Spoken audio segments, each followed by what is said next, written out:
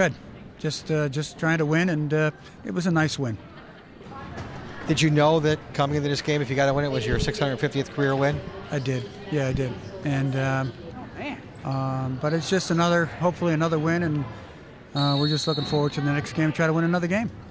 Fred, tell us about this team as compared to teams you've had in the past.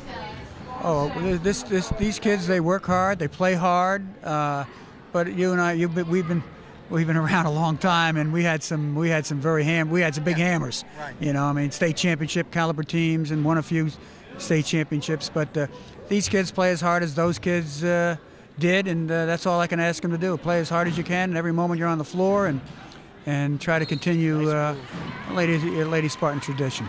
You know, I always watch you coach, especially watching it tonight because we're doing a story on you here, and I was watching on the bench there. You still have those competitive juices to be a coach? Oh yeah. I mean, every team, every year, it's a little different. You know, sometimes we're very fast, and other years we're not so fast. And some we've been going through a cycle of really a lot of tall kids. But we've had other cycles, as you remember, years ago, even in '85 when we won it. We didn't really have a tremendously long, tall team, but we had very, very fast kids. And in fact, we had 7 very fast kids.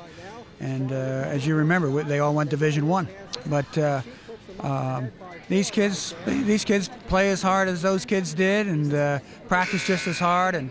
And that's all I can ask, because every year it's a little different, you know, talent-wise as well as size-wise, and like I said, speed, and I love speed, and we have some kids out there that have pretty good speed. You know, you built one of the most storied traditions in the history of New Jersey girls high school basketball.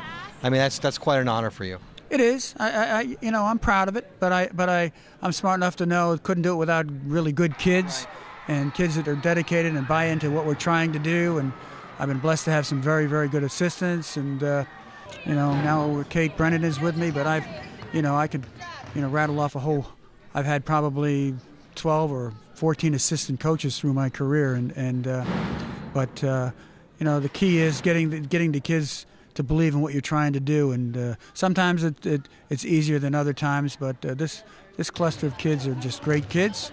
They practice hard, they play hard, and we're going to be competitive, and that's all I can ask.